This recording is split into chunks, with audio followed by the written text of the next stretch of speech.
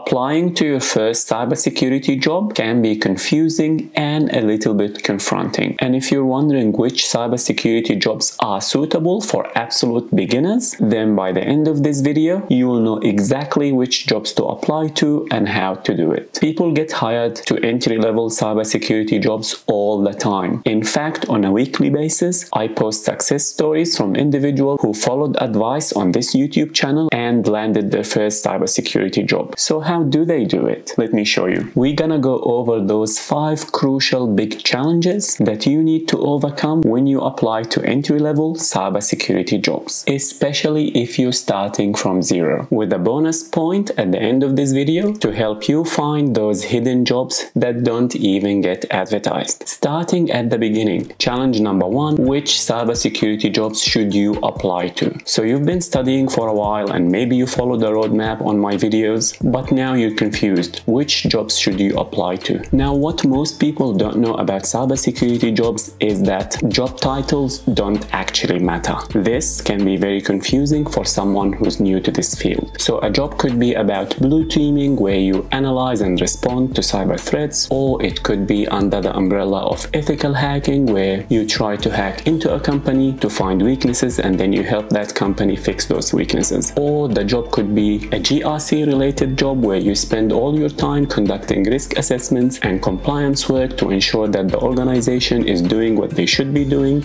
to protect their data. Yet, all of those jobs could have the exact same job title, which could be something like cybersecurity analyst or cybersecurity specialist or even cybersecurity engineer, which makes no sense. But this is the world that we live in. So what should you do? Well, this means that when you do a job search, especially when you're trying to find your first cybersecurity job, then you should filter for very generic keywords. I personally prefer to just use the word cyber. So in the job search, just write the word cyber, but then you'll actually need to go and read through the job descriptions. This is the only way that you'll be able to know what that job entails. Just looking at the title will tell you little to nothing about the actual job. With all that in mind, let me show you how to do it. So no matter where you live, you can simply start with LinkedIn. Even if you don't have a profile ready, just log into LinkedIn and use it as a job search website. It's a very powerful job search website. So let's go and let's filter for cyber, and let's choose the city that you live in, for example New York, and let's hit enter. Now as you can see, there are so many jobs. It is showing me senior jobs because it matches my profile, but in your case you'll get a different set of jobs. But even then, there's extremely senior roles like Chief Information Security Officer, Business Information Security Officer, but there is also Cybersecurity Analyst, which is something that you can do. Now, as you read through the job descriptions, broadly speaking, you will find that non-technical cybersecurity jobs are more beginner-friendly than technical cybersecurity jobs. So anything under the GRC umbrella will be a little bit easier to get into than the technical cybersecurity jobs. And even within the technical cybersecurity jobs, you will find that there is a higher chance of finding a beginner-friendly role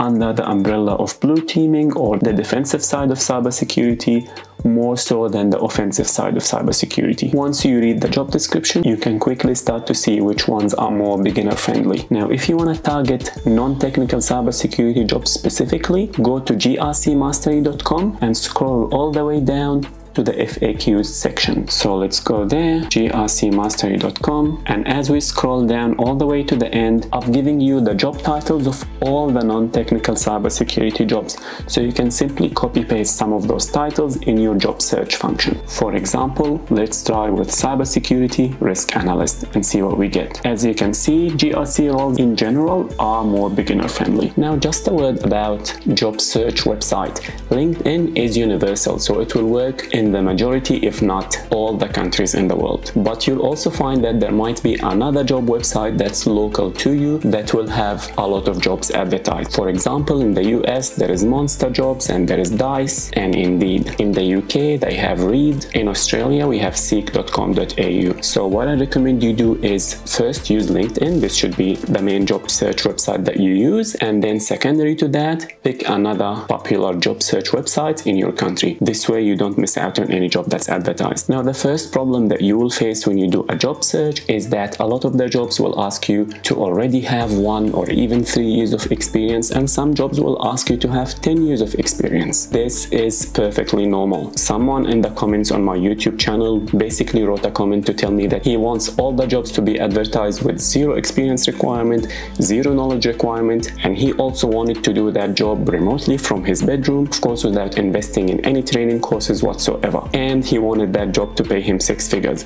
This is fantasy. This is not a plan. So yes, in the real world, a lot of jobs will ask you for experience, but there will be jobs that ask you for no experience at all. Desirable jobs like cybersecurity will always be competitive. That's because everyone wants to do it. You don't want to pick a job that no one wants to do. Trust me. Now, all this means to you is that you will need to put in effort in your studying and your training to help you stand out. And trust me, a little bit of effort will go a long way. Most people end up quitting after they do 1 or 2 very basic entry-level certifications. But now what most people don't know about those jobs that are advertised that are asking for experience is that a lot of them can actually be entry-level, especially the ones that are only asking you for 1 or 2 or even 3 years of experience. You can perform those jobs as an entry-level candidate. The way you make up for that experience requirement is by doing hands-on training and certifications and labs. This way you can build up that experience, that knowledge in a lab, which will help you be competitive when you apply to those jobs. So yes, you should be applying for entry-level jobs that are not asking for any experience, but you should also be applying to those jobs that are asking you for 1 or 2 or even 3 years of experience. This is how most people get hired. Now, don't ask me in the comments which certification is best, which training is best. I talked about those training and certifications in this video, so please check it out. Now that we know which jobs to apply to, we're ready to start applying.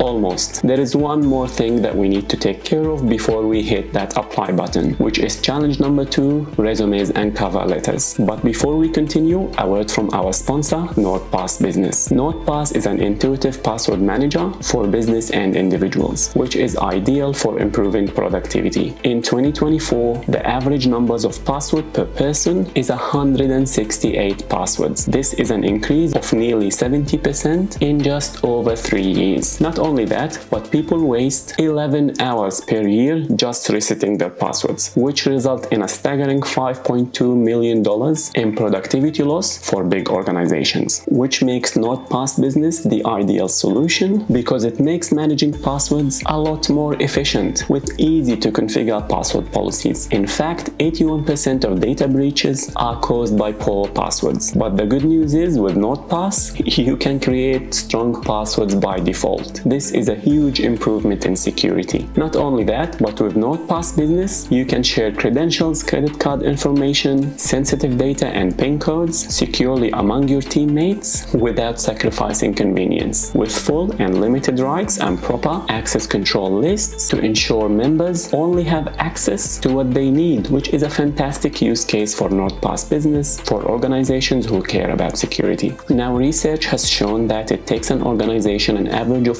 121 days to detect data breaches, which is insane. But with NotePass, they have the data breach notification feature, which will allow you to change compromised passwords before any damage is done. But best of all, you can try NotePass Business for free for 3 months, and they've given us an exclusive crazy deal, which is a 20% discount. You can find all of this at notepass.com/UnixGuy and make sure to use the code UnixGuy at checkout. It's a limited time offer. And back to the video. Now, some jobs will ask you to submit a cover letter. Cover letter is simply a short Word document that we attach with our job application. Now, I'm not gonna lie, cover letters are an outdated concept. As a hiring manager, I personally will never ask you to submit a cover letter.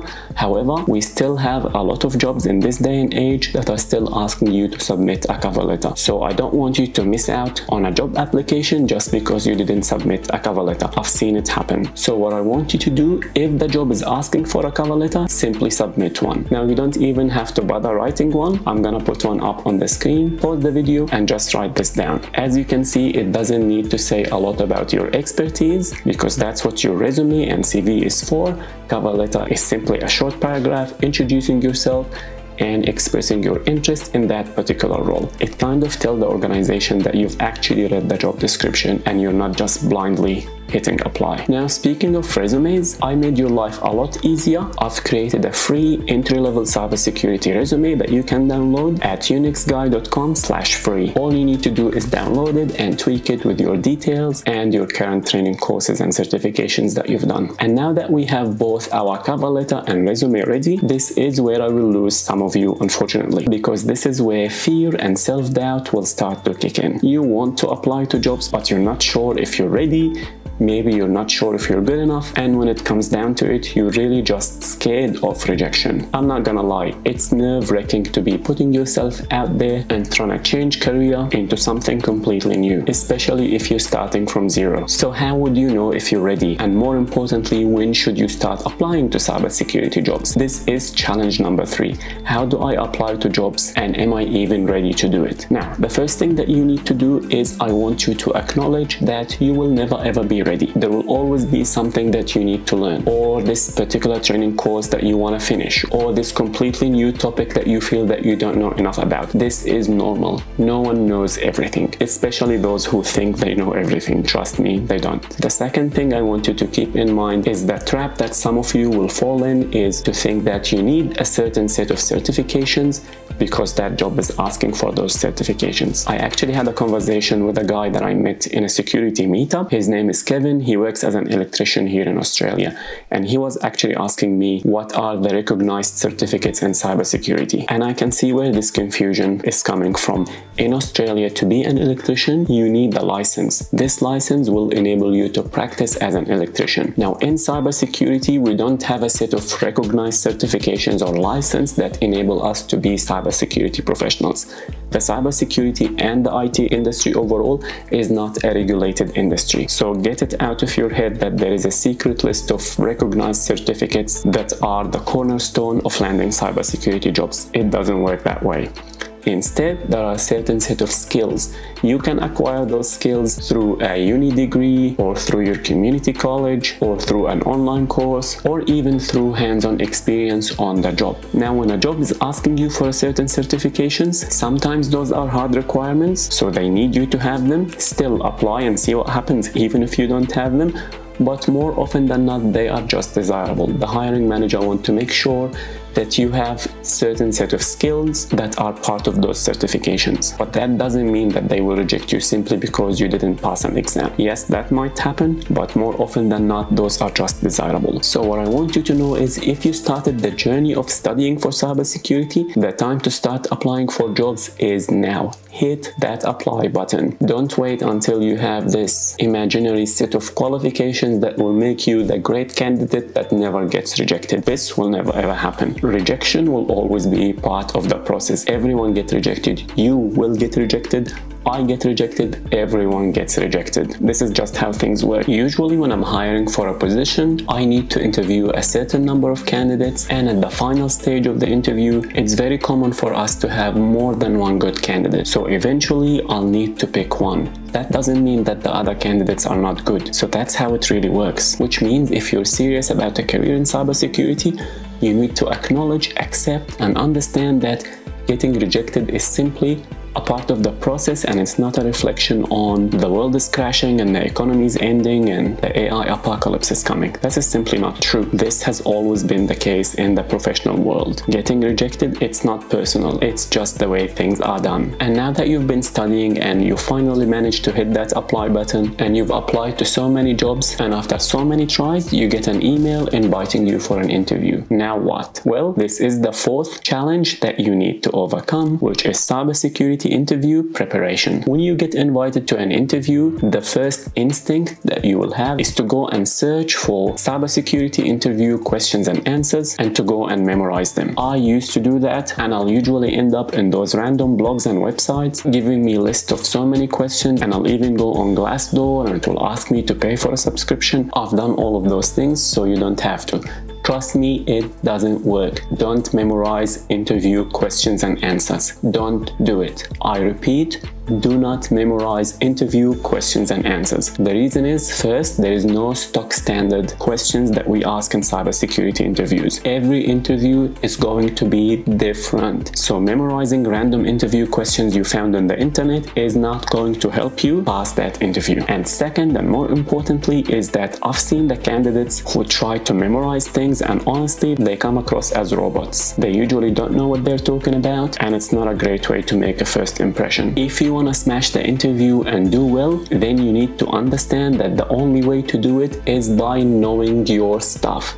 There are no shortcuts. You can't memorize a list and weasel your way into a cybersecurity job. You cannot fool the hiring manager by just memorizing a random bunch of things. It doesn't work that way. We are not idiots, and we can quickly tell when someone is not honest. So instead of wasting your time looking for interview questions and answers, instead spend that time in studying, learning, and doing the proper hard work that you know you need to be doing. So don't look for shortcuts. It doesn't work. Now let's say you've just finished your cybersecurity interview. Now what? Well, this is the fifth challenge. What to do after an interview? Well, honestly, whether you get an interview or not, the action that you should take is the same. However, before I tell you what you should do, I want to tell you what you absolutely must never do. I had someone in my Discord server the other day telling me that he's done an interview and now he was ready to start messaging the people who interviewed him on LinkedIn. And I was like, please don't do that.